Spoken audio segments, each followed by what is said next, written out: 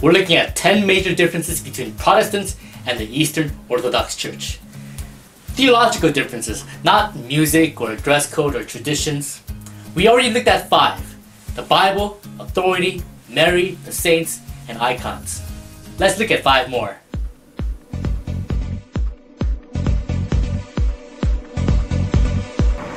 Number 6, Filioque. Okay, this may not seem like a big deal, so I won't go into detail. But this was one of the main reasons why the Catholic Church and the Orthodox Church split in the 11th century. I believe as a Protestant that the Holy Spirit does proceed from both the Father and the Son, but the Orthodox makes it a point that he only proceeds from the Father. Can you comment on that? We say that the Holy Spirit only proceeds from the Father because everything comes from the Father. But it's an important distinction that he comes from the Father because everything, including the story of creation, is begotten of the Father. Yes, he made a true statement. Everything starts with the Father. But he didn't explain why he couldn't also proceed from the Son. Now, I'm not going to get into a debate on this one since you don't really care. But Protestants agree with Catholics on this one. Number 7, Eucharist. Another major part of worship. The Orthodox believe that the bread and wine transforms into the actual body and blood of Jesus, like literally. So because this is an encounter with the actual body of Christ, forgiveness of sins is obtained through this sacrament. Actual grace is transferred in the moment. So you see why this is super important to Catholics and Orthodox. Well, the Eucharist is the body and blood of Jesus Christ, as much as you will see in the dialogue in the Gospel of John. Take, eat, this is my body. If you eat of my body, then I am in you. If you do not partake of my body, I am not in you. So the bread and wine is the symbol of the body and blood of Jesus Christ, just as articulated in Scripture. And we would believe exactly that, what you said. But do you find it offensive when most Protestants say it's only a symbol, there is no transformation of the elements? I don't find it offensive. Oftentimes, whether it's a lack of understanding, might I say, because ultimately it's the grace of the Holy Spirit in which does that act and transforms it into the body and blood of Christ. So you believe that the elements do transform into the body and the blood of Jesus? We do. Okay. Protestants say it's only a symbol. There's no transformation. There is no grace given at the ceremony. Only a recognition that grace was already obtained, a done deal long before the worship service. It's an act of worship. Do this in remembrance of me. Number 8, clergy.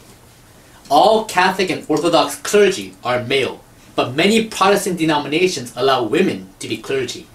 Also, Protestants have this misconception that Orthodox priests are not married, but I think it's fair to say that probably 95% of us are married. Oh wow, I had no idea. Only our hierarchs What's a have to. The hierarch is a bishop. In the Catholic Church, when you get up to Monsignor and you start getting into the cardinal status, I think one of the beautiful things about the Protestants is their pastors are married, as is the Orthodox Church.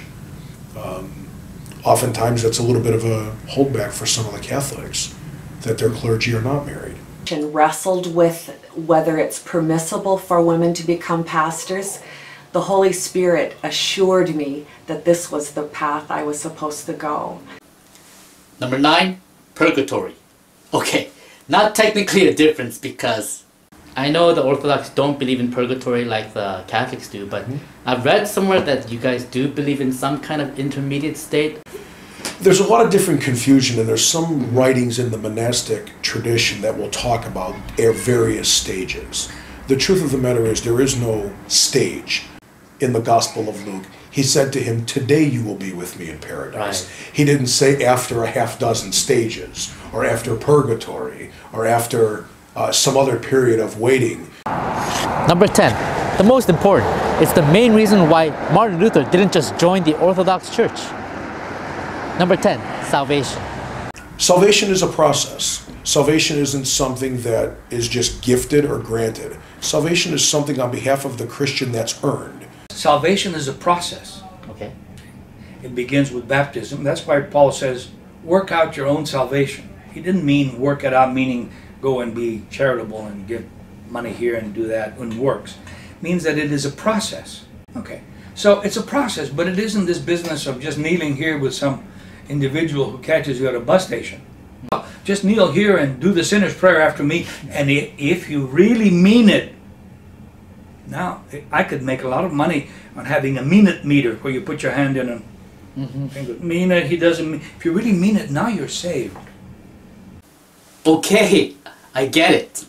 I'm against easy believism too. Just say this prayer and you're going to heaven. But salvation is by faith. It can't be earned. So just to be clear, I ask, how is it earned? So it's what we do in our life. Do we give alms? Are we good stewards of our faith? Do we give and tithe and give back of our first fruits to the Lord? Are we concerned in our love for our neighbor? Do we show the love of God to all people created in His image and likeness? So salvation is a process in which we can lose. Number one, by committing himself to Christ through the church, and I don't mean buildings or denominations, through the body of Christ, where Jesus says, where 2 or 3 are gathered in my name, I'm in their midst. And it's an ongoing process. But that process is what we were talking about prior to the beginning of the interview, is what we understand as theosis, or becoming godlike. Protestants call this process sanctification, which comes after justification. Catholics, Protestants, Orthodox, we all say we're saved by grace alone. But Orthodox and Protestants define grace differently. For Protestants, the only part I play in grace is faith. For by grace you have been saved through faith. I'm not going to get into a theological debate or discussion. I'm just asking, what about those passages that talk about you are saved by faith, you're saved by grace through Christ, not by works, so that no man can boast? How do you interpret that in light of theosis? Obviously there's truth to it. We are saved by faith, but as there are in other areas of Scripture, faith without works is dead. So there are various ways to include the entire scriptural canon in understanding our goal and our road toward Jesus Christ.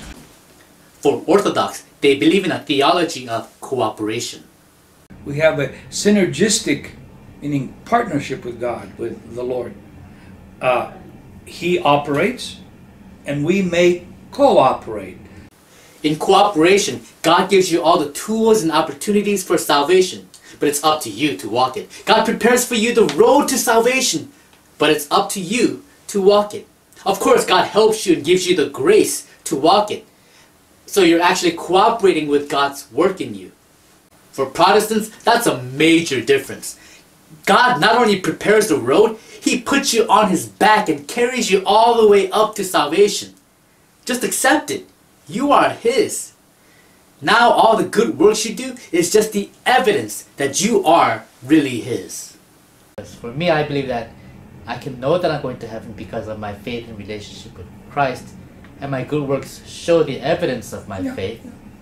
So I know that. Then again, you can't objectify somebody. There are many good works. A lot of atheists do better works than so-called religious people. The question is, if you're the judge of your own actions, but the judge is not the judging of my good works, but the judging of my faith. Yeah, but it's He, the Lord, who's the ultimate judge. Right. Because all of us believe that we're doing, faith-wise, relationship, we're doing well. For the Orthodox, you have to believe in Jesus Christ, and you have to walk the walk, all the way up.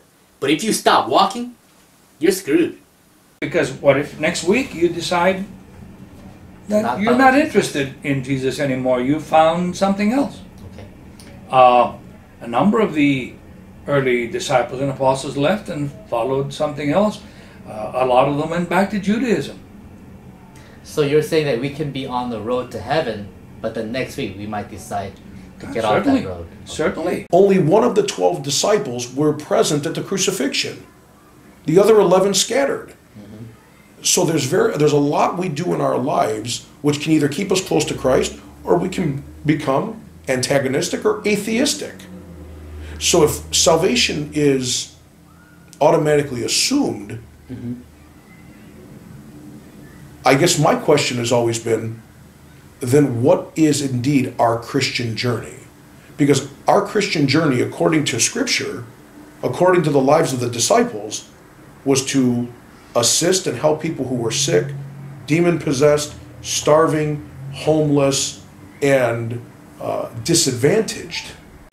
The sheep and the goats, so forth. I know you not. But Lord, I did this. I don't know you because you didn't follow my teachings.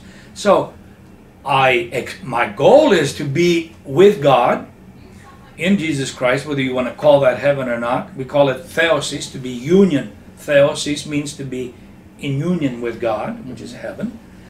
But He is the ultimate judge. For me to say I'm going to heaven because I wear a cross or I'm in church, who am I to say where I'm going?